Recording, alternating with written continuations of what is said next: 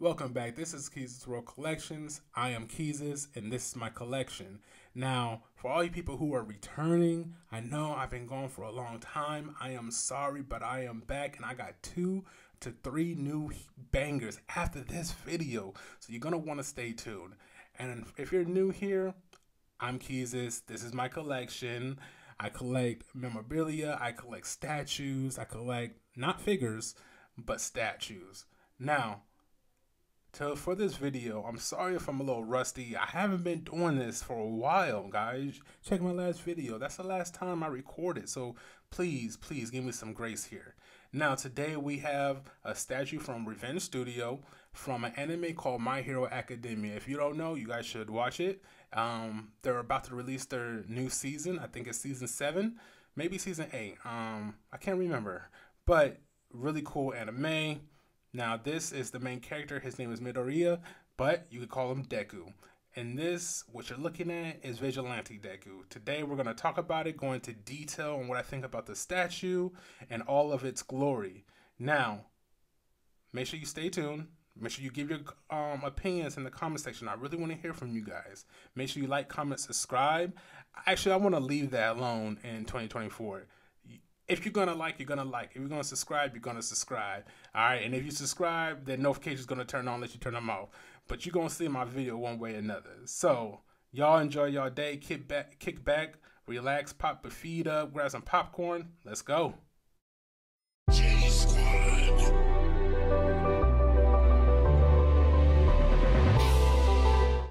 And we're back, guys. Like I said, this statue is from Revenge Studio. This is Deku from My Hero Academia. He is the main character. So just a little backstory. This character, during this time in his life, he feels like he has to be alone. He feels like nobody else can do what he needs to do to catch the ultimate villain. He feels like him and all these powers he has wrapped into his body are the only people who can and will catch this villain, or that ultimate villain. Of course, he's wrong. His friends come and save him. Everything is kumbaya for the moment until more stuff pop off. But what I gotta say is that they really captured this statue. It is a smaller scale. It is 1/6 scale, but I would even go on a ledge and say it's a little bigger than 1/6, maybe closer to 1/5, but it is a big 1/6. Now, overall thoughts on this statue is that it is amazing. It captures everything about this scene or about this manga panel, whichever one you read or saw first. It captures it. It gives you that moment. It gives you that despair that Deku felt. You really do see it in this statue. Now, right here, we have the wall that connects to the base. It has the All Might portrait or little, just All Might on the side, right? I enjoy it. One thing that I don't enjoy about it is that it does cover up, as you can see, the main statue, Deku. It does cover up him quite a bit if you have it a certain kind of way.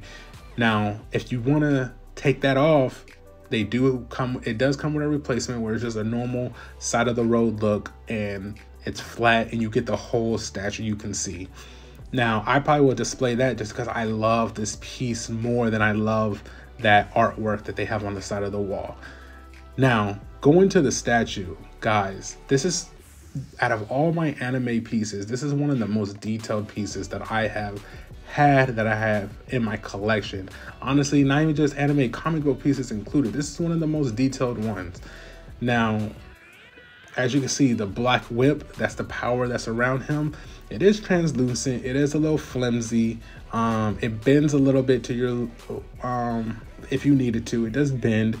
Now, putting them in to connect them was a little loose. It didn't really stay. If you hit it or if you bump into it, they will come out. That's not a big issue for me. As long as they don't break, I'm good.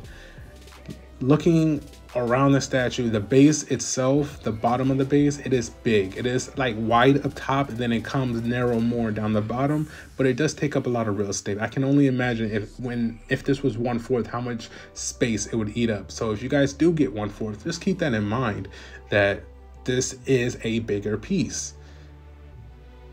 Now, like I said, this wall, it's immaculate. Like, it has so much detail in this wall, where that's the reason why I would want to display it, is because of that detail in it. Now, if I was to display this close, straightforward, it'd be a different story. Now, look at this, guys. The water, the water that it looks like he's stepping in, amazing. The wear and tear on his boots, on his knee pads, his gloves, his arm wraps, amazing.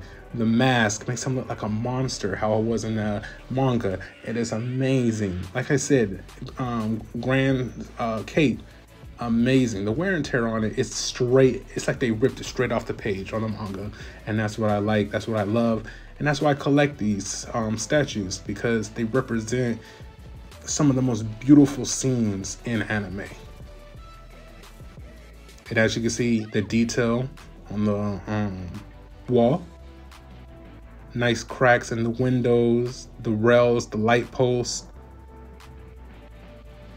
A really good statue all in all. But next up, we're about to get in these close-up 360s, so you guys can really just see what I'm talking about and the detail and the hard work that was put into this. Like, look at that, guys. An amazing piece. I think they really hit it out the park with this one. The water effect is second to none. I think a lot more statues, including comic book statues, should take note of this and maybe imply it, maybe improve on it, but put it together and apply it into their statue and their philosophy. All right, guys, so let's go ahead, get ready for these 360 close-ups so I can hurry up and end the video. So I'm not wasting your guys' time. All right, let's go. All right, everybody, so we're back here for the close-up 360s. Before that we go and I stop talking and I let the music play and you guys get a real good look at these close-ups, I just want to show you there is the second torso. It comes with a base. Almost forgot the base. I am displaying it like that. Like I said, what you see now is probably how I'm going to display it. But enjoy these close-ups. Thank you for watching, and I'll see you on the next one. Peace.